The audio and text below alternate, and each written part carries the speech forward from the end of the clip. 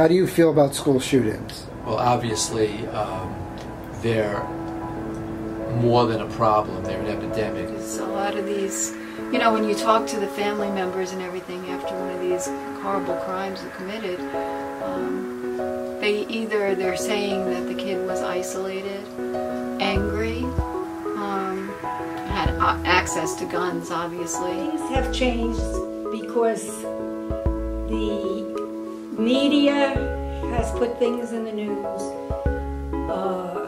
Children have, for some reason or other, have many more problems, and we are not picking it up in school.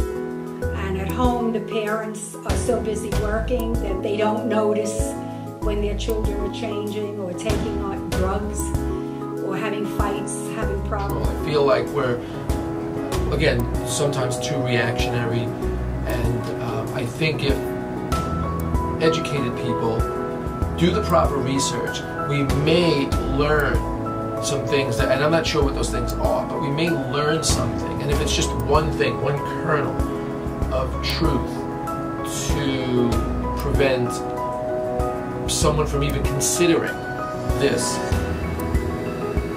type of behavior, it'd be more than valuable. And I don't think that happens. I don't think anybody thinks about it until after.